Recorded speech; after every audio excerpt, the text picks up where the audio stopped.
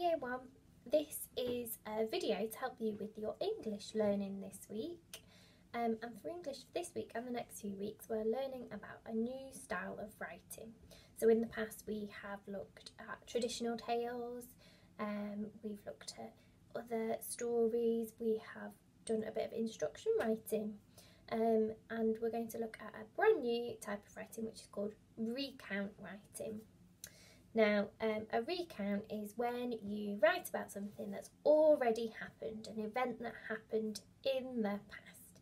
If you've ever written a diary before, then that's a type of recount because you're writing about something that's already happened.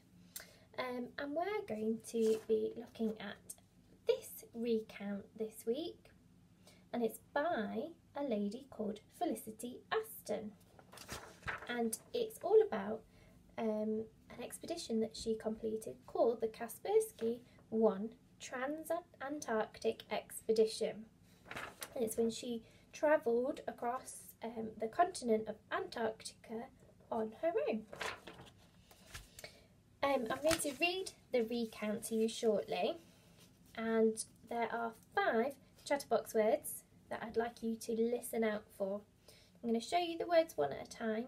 As I do that, if there's a grown-up around, you could pause the video and have a quick chat about what you think the words mean, and then press play to find out a bit more.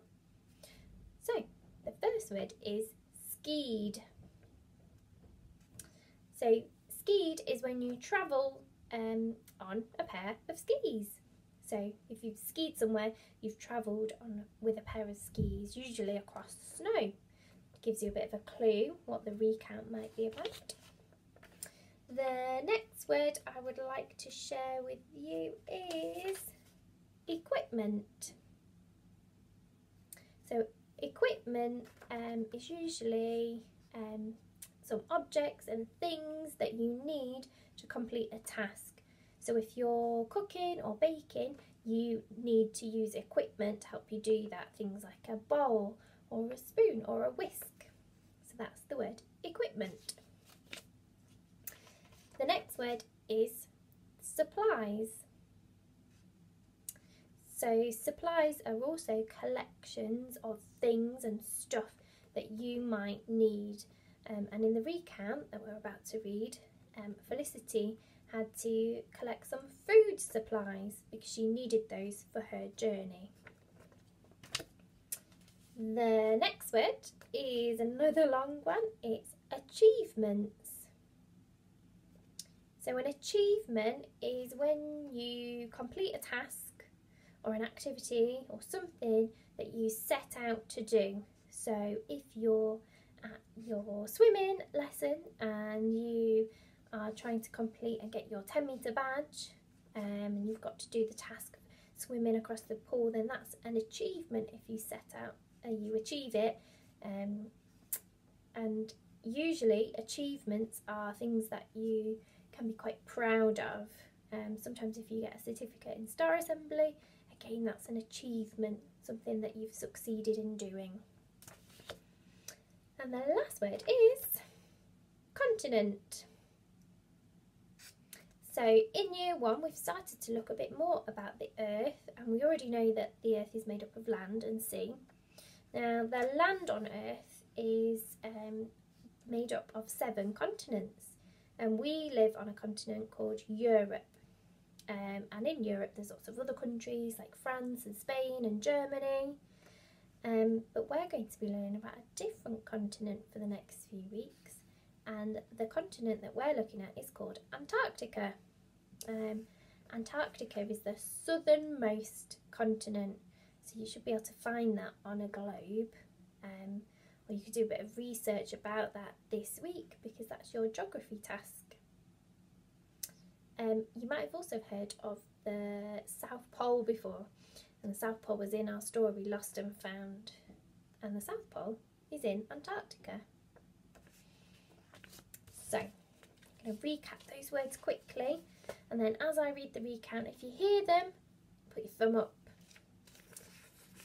So, skied, equipment, supplies, achievements, and continent. So I'm going to read Felicity's recount now. This is available on Teams or on the school website for you to download, and it might be easier for you to have a copy like this where you can bring it up on a screen so you can follow carefully. For now, I'm going to be holding up parts of the story like this. It might not be very easy for you to see the words, but you can always look back to the recount later on. Okay, off we go. Felicity Aston, Kaspersky 1 Trans-Antarctic Expedition.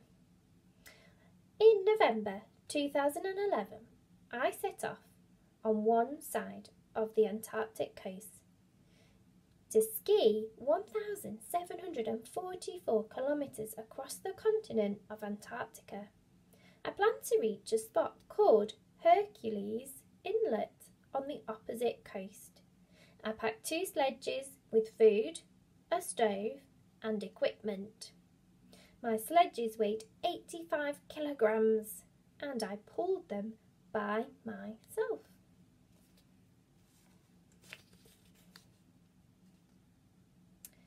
First, I skied through the Transantarctic Mountains and the Leverett Glacier.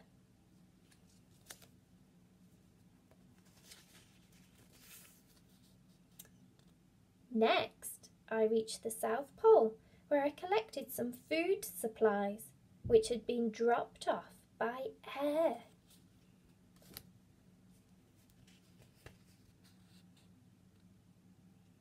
After that, I skied past more mountains called the Thiel Mountains and the Ellsworth Mountains.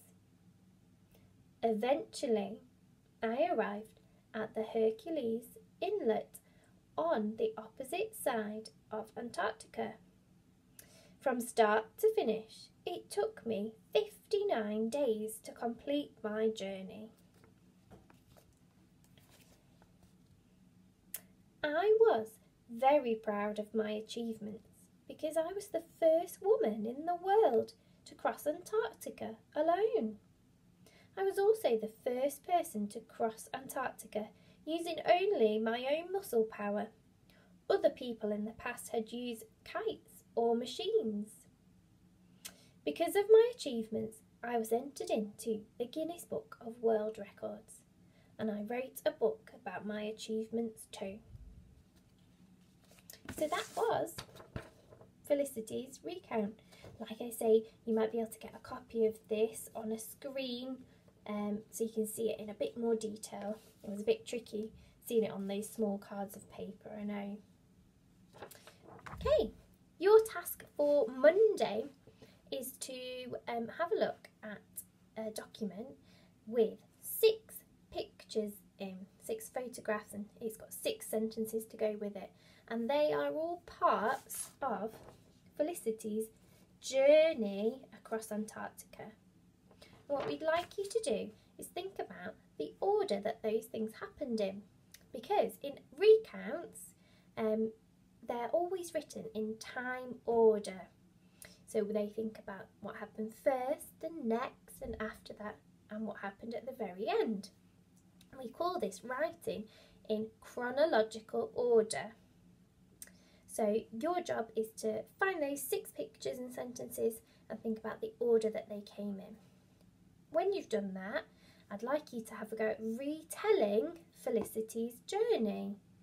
And if you think back to the recount that you've just heard, you might have heard a few words to tell you and about the time of the different things and the order that it happened in. Words like first or next or after. These are all time connectives. So when you're retelling Felicity's mission, have a go at using some of those words as well to help you describe the order of when the things happened. That's all from me for today.